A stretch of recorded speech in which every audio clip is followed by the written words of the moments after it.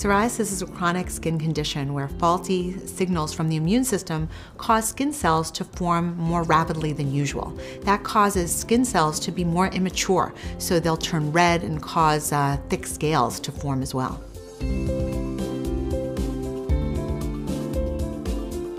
Normal skin cells will mature over a period of about 2 months, and shedding will happen over 3 months. In psoriasis, skin cells can mature in only about 5 days. The most common symptom of psoriasis is red, flaky, sometimes itchy skin. So the most common locations where you might find psoriasis are elbows, knees, the belly button, the crease of the buttocks, sometimes on the scalp. Psoriasis plaques are often red and often have very thick, white, oyster-like scale on them.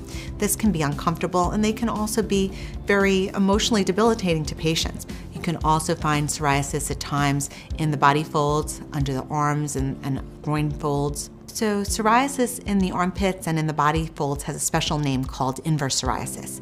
In those areas, psoriasis will appear red and shiny. Sometimes it can be confused with an allergy to your deodorant. Psoriasis treatment is different than treatment for other rashes, so getting the correct diagnosis from your dermatologist is important in ascertaining that you get the correct therapies.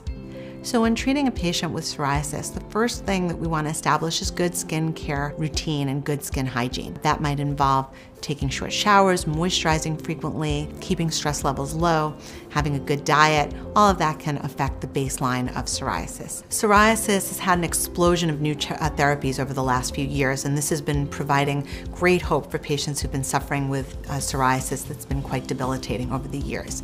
These new medication classes also have had a profound effect on patients affected by psoriatic arthritis by helping protect their joints and helping prevent progression of that debilitating disease. Psoriasis does have a profound effect on someone's quality of life. It can lead to depression and feelings of hopelessness. I think that patients should realize that there is better hope now than ever before in treatments that can clear your skin and keep you clear for long periods of time.